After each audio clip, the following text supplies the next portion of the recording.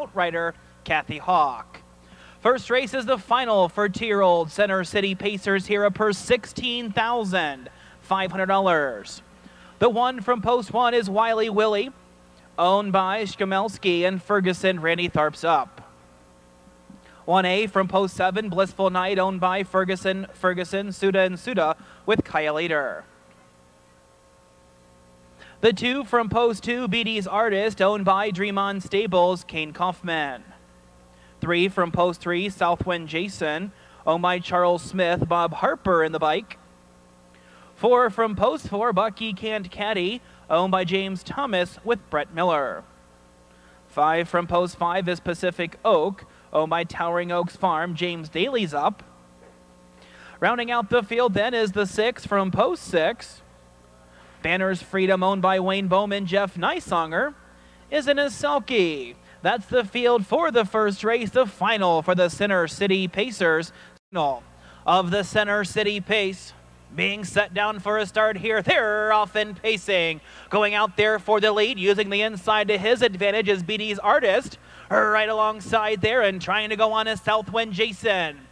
Looking to angle in their third, then is Banner's Freedom. Over there racing along the inside fourth, then is Blissful Night.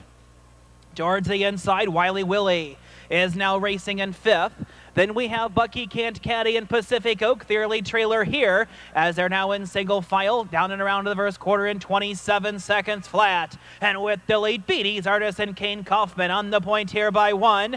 Racing second, Southwind Jason. On the inside now, peeking out to come on, then is Banner's Freedom. Coming out second, over on the outside is Wiley Willie. Third up on the outside is Bucky Can't Caddy. To their inside then is Blissful Night. And still the trailer is Pacific Oak as they're driving into the clubhouse turn, pacing it on over to the half. And on the inside, fighting for the lead, that's still BD's Artist. On the outside, trying to take it away is Banner's Freedom at the half in 57. As they'll be pacing off the turn, going down the backside, pressing on to 3/4.